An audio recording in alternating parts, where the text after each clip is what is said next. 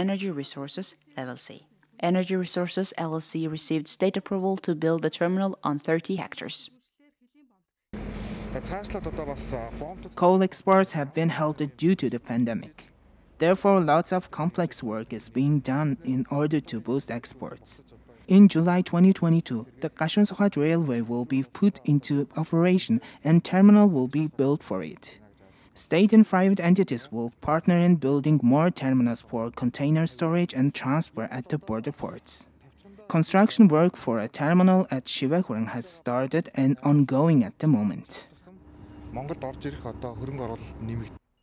Minister of Mining and Heavy Industry Yondon said the container terminal will operate 24 hours a day